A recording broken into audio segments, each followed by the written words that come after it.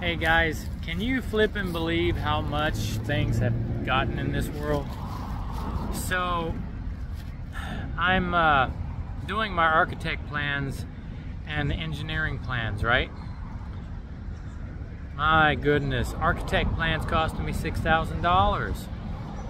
Then I got with the engineer, and even though almost all the work has been done, engineer is saying he wants $7,000. This is just for flipping plans. I got to take all that information to the county, and guess what? The county wants $5,000 to $6,000 for the permits. To do a platform, to do the base of the dome, it's going to cost $10,000 to $14,000. Pretty easy. So anyway, point is don't take building a new place lightly, and do your best to find alternative routes. So I will be sharing some of those alternative routes as I find it. So what I mean is, as an example, I just spoke to an old contractor. He said, you know what, I never hired an architect. Here's what I did. I went to a college, a university that did architectural program, and I got those architects to do the plans for me, and I had the engineers from the engineering school to do the engineering for me. And then I just took those documents and had the engineers stamp it for approval or say, no, you need to do something else. And you save thousands just doing that. Well, I'm already stuck when it comes to the architectural plan, but when it comes to the engineering side, you better believe that's what I'm doing. I'm going to go to a local engineering school here in Florida, and I'm going to have somebody look at this architectural plan and say, okay, how do I fix this and rate this for a Category 5 hurricane?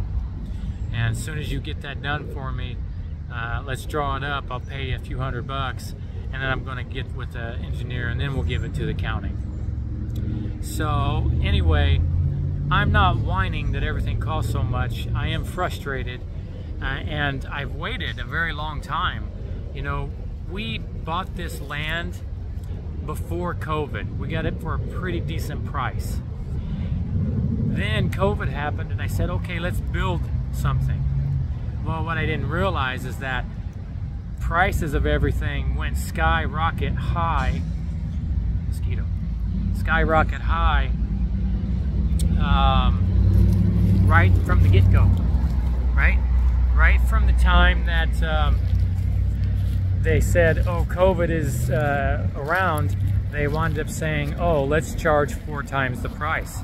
So cost of goods just went through the roof. So I said, okay, no, I'm not paying this. I'll wait till everything goes down. Well, some things have gone down, but not enough.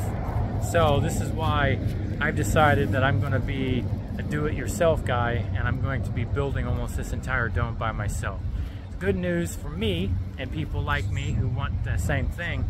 Here in the state of Florida, they do allow you to be your own contractor. You just have to sign a release form saying, if I kill myself, that's up to me.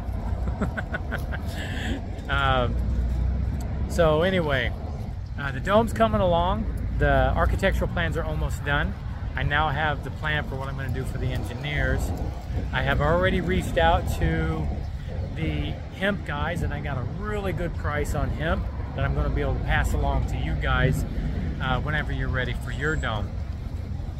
Now, if you're going to want to hear about this journey, make sure you like and subscribe. I'm going to be updating as often as possible to let you know what's going on in the world of the hemp it's not a geodesic dome. I looked at so many geodesic domes. It's a rib dome, and that's how we're doing it with hempcrete. Anyway, guys, that's an update and my little rant for the day. If you want to circumnavigate some of the costs that the world is still rising, then do it yourself. And I will show you how I'm doing it myself along the way. Peace out.